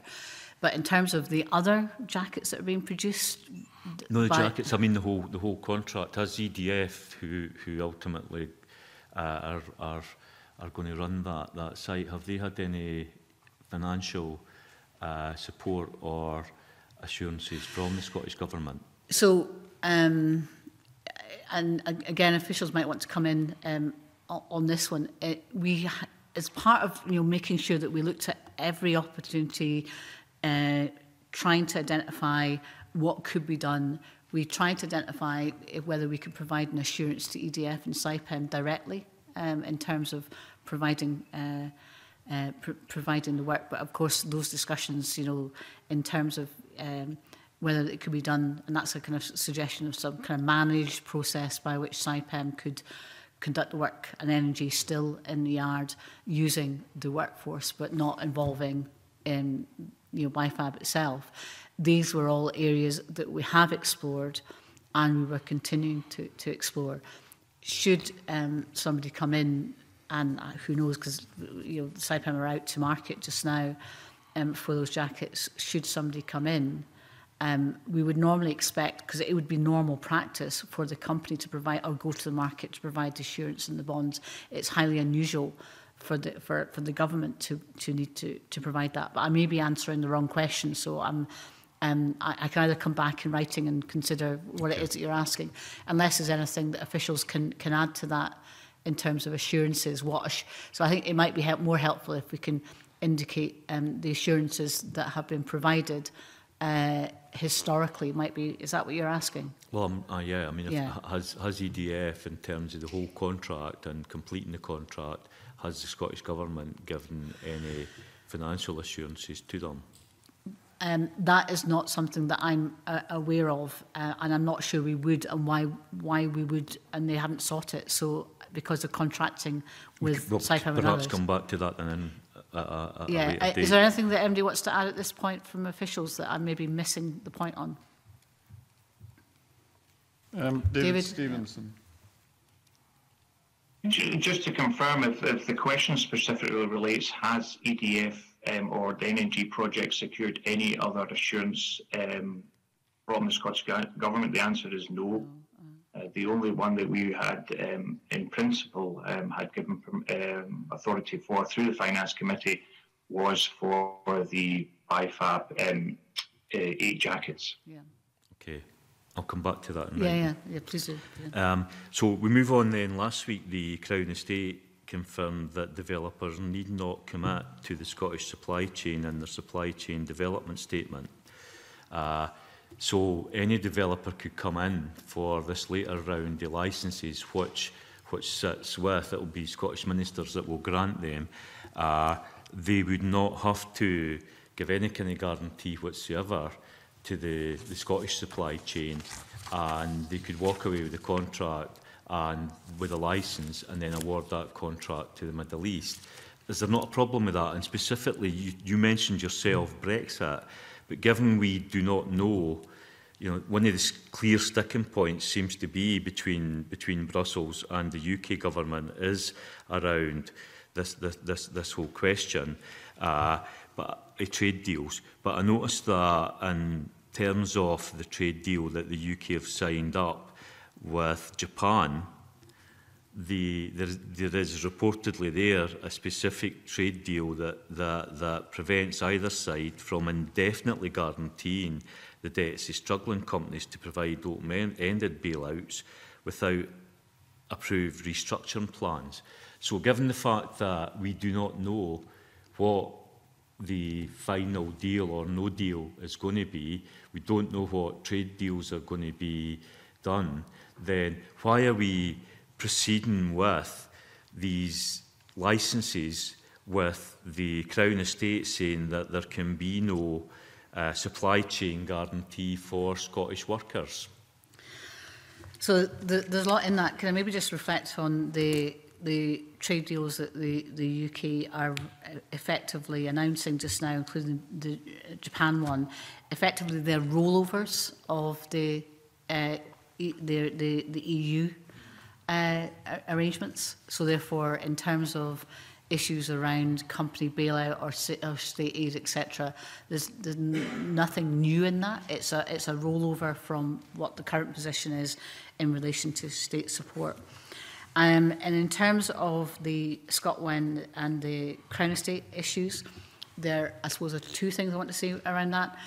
One is the ScotWind supply chain statements will be influential in ensuring the support for the Scottish supply chain.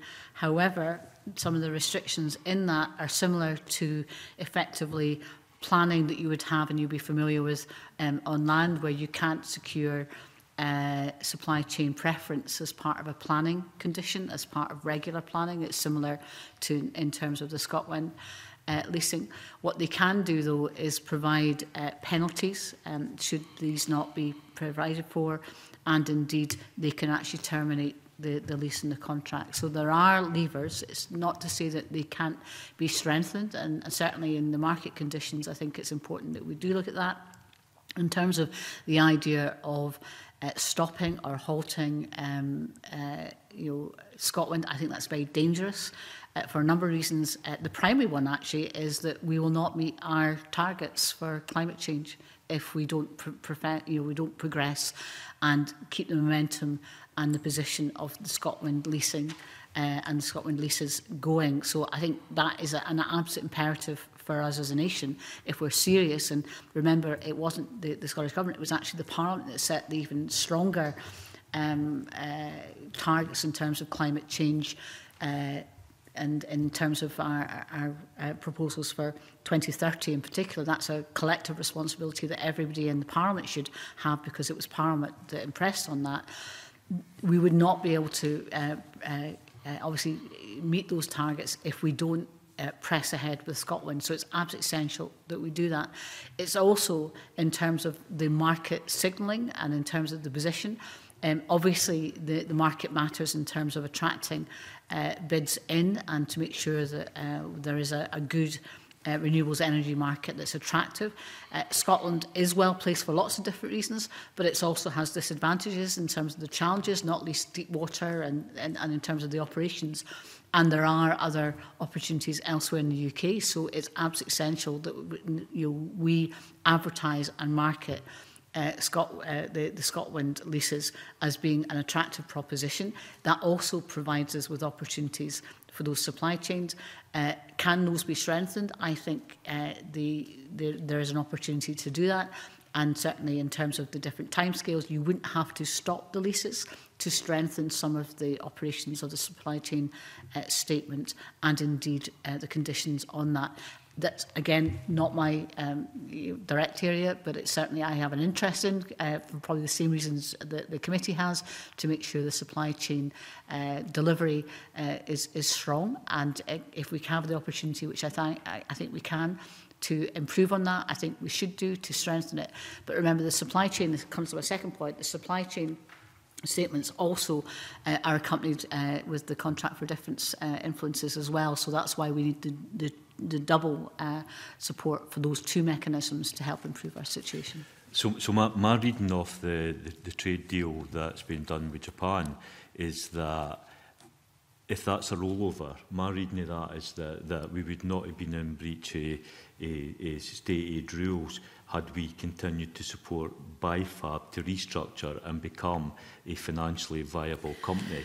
And that's why I think actually the legal opinions should have been published, because they are only opinions and there are other opinions that say differently. But can I ask you finally, in terms of climate change, because this is the argument that was told to us last week, that we can't guarantee or we would be at risk if we tried to guarantee Scottish workers and Scottish jobs for our renewable sector.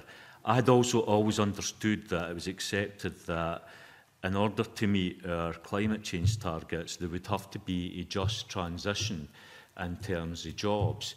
But the way that it's starting to look is that Scotland's going to be driven, in order to achieve our climate targets, we're going to be driven to be a low-skill, low-wage economy, because we're not going to be able to achieve the just transition because there's not going to be the green jobs to transition to. Can you see the concerns that trade unions and workers are actually putting in terms of the agenda that you're pursuing? That's not the agenda we're pursuing. The agenda we're pursuing is to make sure that we have high-skilled and quality jobs. But I think you're right to identify the challenges to meet climate change targets, and how do we make sure we do that with a just transition. So I can reassure you, Mr Riley, but also the committee, that, you know, from my perspective and our influence, and it maybe is an issue as we develop, and obviously we've got the climate change statement due soon as well, and the plan on that, and the skills, as I said, I talked earlier about the skills base. It's precisely because we want to make sure we've got high quality jobs, that we do need to ensure that that's end-to-end, and it is end-to-end in terms of the operation, that we have good quality jobs and a just transition. So I'm absolutely clear about that. So the work that we've asked the Offshore Wind Council to look at, the different elements of how we can actually improve the opportunities for supply chain, how we can work across from developers and also companies to make sure that we have that. The work that's been chaired by Professor Jim MacDonald, I think, is really important in doing that. But we also need to make sure, in terms of the £20 billion opportunities there, that we have to maximise what can be done and delivered in Scotland. And that's why, you know, unlike, you know, the UK doesn't have the supply chain statements that we have, but there is a danger in, and this is where the caution is, in terms of if you make that so definitive, that you're putting a percentage on, companies could, there is a danger that the statements they make may not be the maximum position that we think they can secure in terms of jobs. So we're at early stages in the ScotWind leasing. We've yet to see what the outcome of that is in terms of what people are committing to and being involved in. But I know from the experience of talking to international companies that are coming and they specifically want to develop in Scotland, and they specifically want to use our supply chain because we have a quality workforce that might not be available in other countries and to the level that we've got. So therefore, I think that is absolutely key to make sure that not only do we meet our climate change responsibilities, but we have a just transition. And that's not just the responsibility of the government. The climate change targets are a collective responsibility, and the just transition is a collective responsibility. But I can assure you that in terms of what I expect to see from the ScotWind leases, and my conversation with the Crown Estate and also with the Minister for Energy, is I want to have a robust system that ensures that we maximise those supply chain opportunities. But I would caution you to saying, like, to have a leap into the unknown post-January, to somehow think that that's going to be a solution to resolve the issue. And I think it will come with consequences which would be very serious for jobs and see less jobs if we were to walk away from the market at this stage. I think that would be very, very dangerous indeed. Gordon MacDonald. Thanks very much, Convener. There's no doubt that the Scottish Government is committed to improving the Scottish supply chain, but we heard last week from Simon Hodge of the Crown Estates, who said the level of commitment that developers make to Scottish content will not be a material consideration in the award of contracts. Now, he then went on to say there are two key aspects here. One is state aid regulations, which we've talked a lot about this morning, but the other one he talked about was UK competition law. And I'm just wondering if you had any comment on the impact of UK competition law in awarding contracts.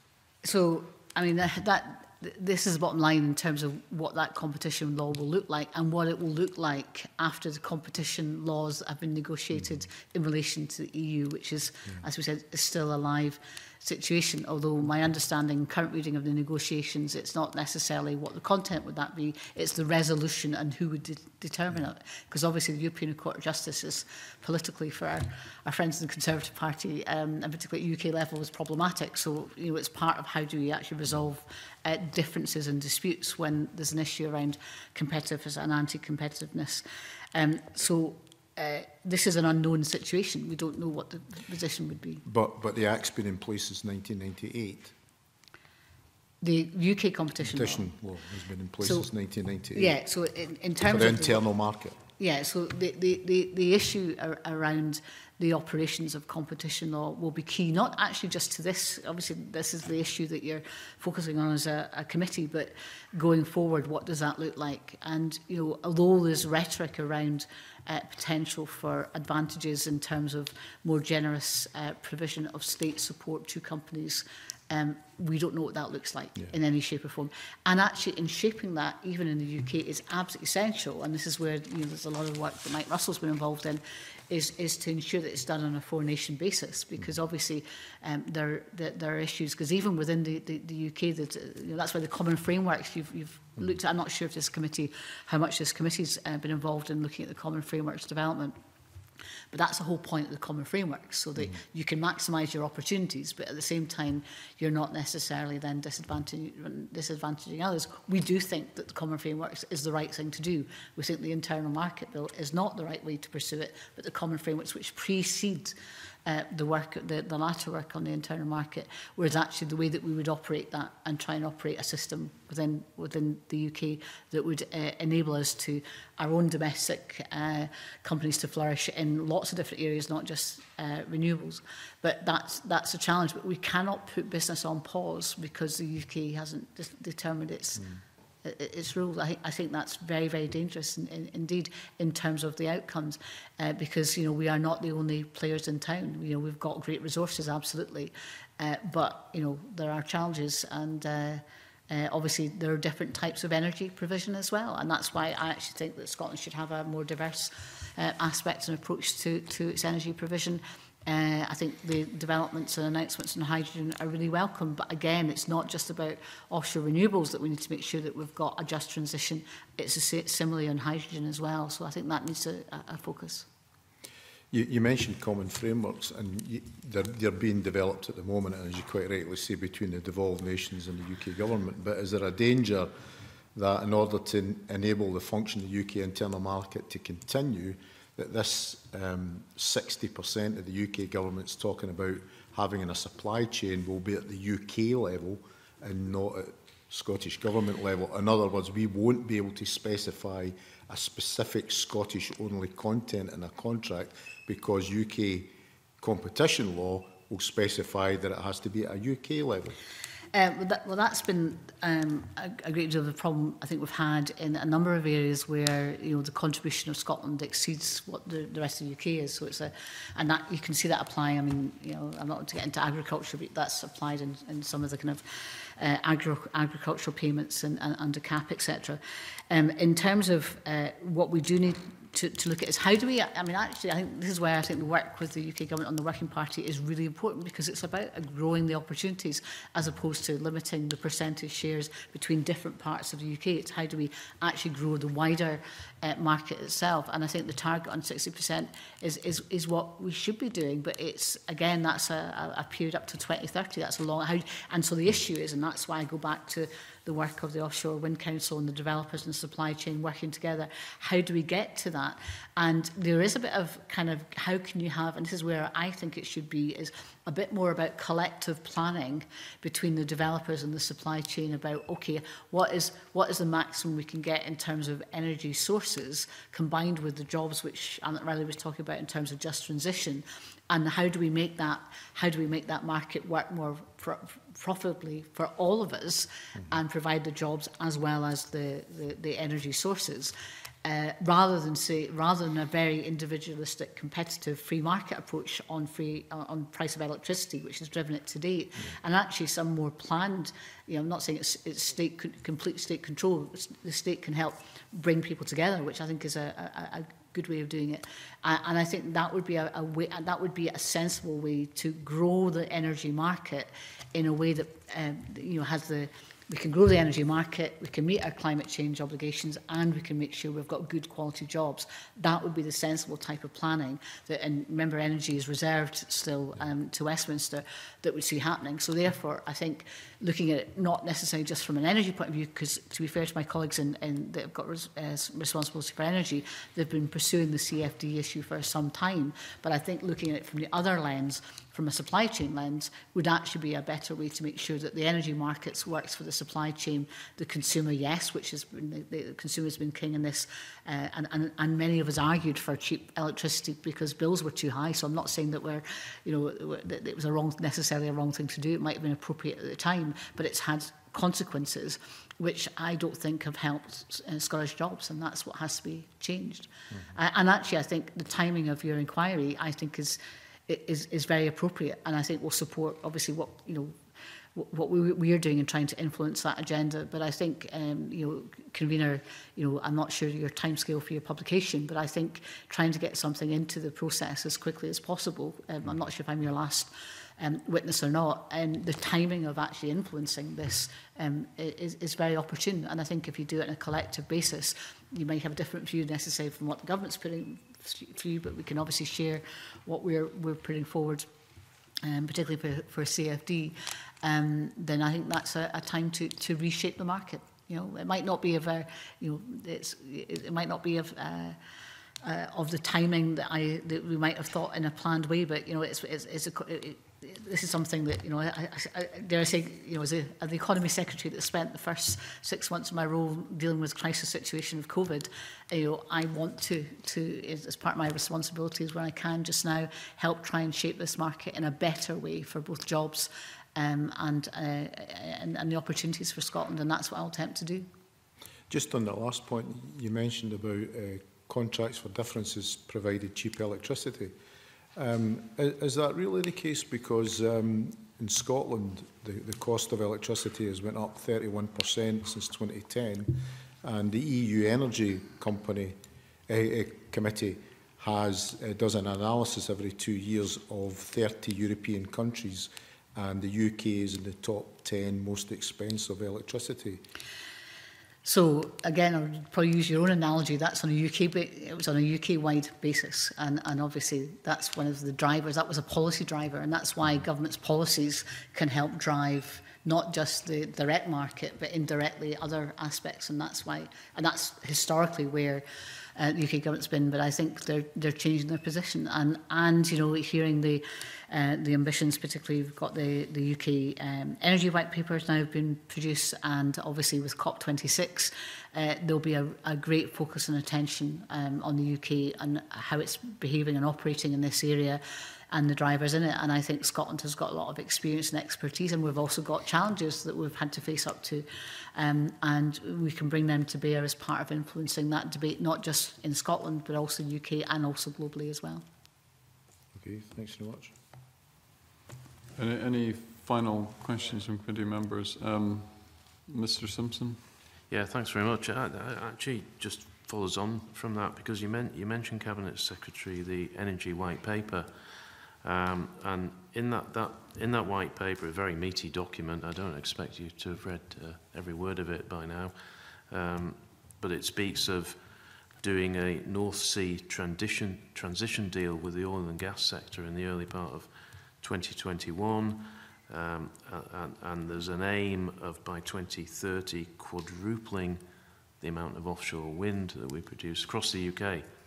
So, and we've also got this joint working group, of course. Do you see opportunities for Scotland in all this?